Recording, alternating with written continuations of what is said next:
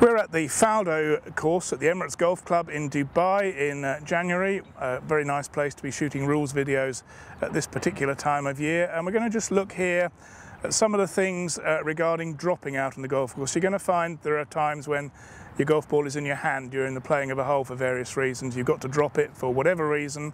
I'm just going to run through a few of the things that you need to bear in mind when dropping.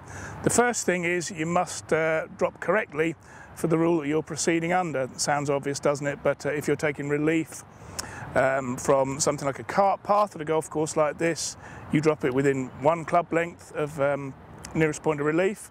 If you're dropping under penalty from somewhere, it's 2 club lengths. So you've got to know where you're dropping it, and it's always wise to mark out that area. It's not compulsory, but it's always wise to mark out so you have points of reference.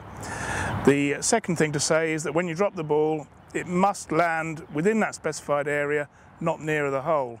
If the ball touches a part of the course that is nearer the hole, but then even if it then rolls back further away from the hole, you must re-drop. There's no penalty for dropping it nearer the hole, but you must re-drop to correct the error.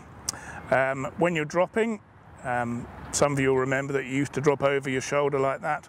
That's long since gone. Today you drop at shoulder height, arm's length, standing upright. We've all played with people who have a very interesting interpretation of shoulder height, but to drop correctly, you must drop at shoulder height, at arm's length. If you don't, with all these dropping things, you must correct the error before proceeding. If you don't re-drop to correct the error, you will be penalised 1 stroke. Just a few final things to round off this video about correct dropping procedures.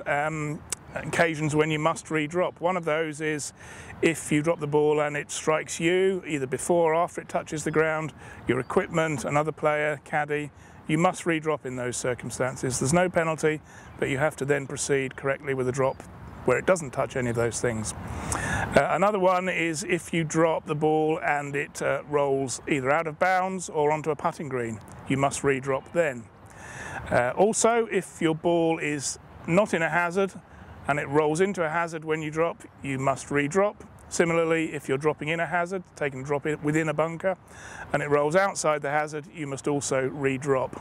The final one, which I think maybe not so many people are aware of, if you drop your ball and it rolls outside 2 club lengths from where it first strikes a part of the course, then you must re-drop. But the ball is allowed to roll up to 2 club lengths from where it first strikes a part of the course, which means if you're clever and you drop wisely and the ball behaves as you want it to on landing, you could sometimes end up nearly 4 clubs away from where it was originally lying if you were taking a penalty drop.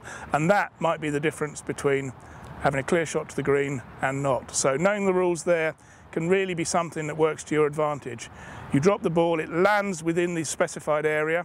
As long as it doesn't then roll a further 2 club lengths, beyond a further 2 club lengths from that point, you're okay to play the ball as long as it's not near the hole. The ball does not have to stay within that 2 club length measurement. There is a bit of leeway beyond that. So remember that one, and you might just save yourself a shot every now and then.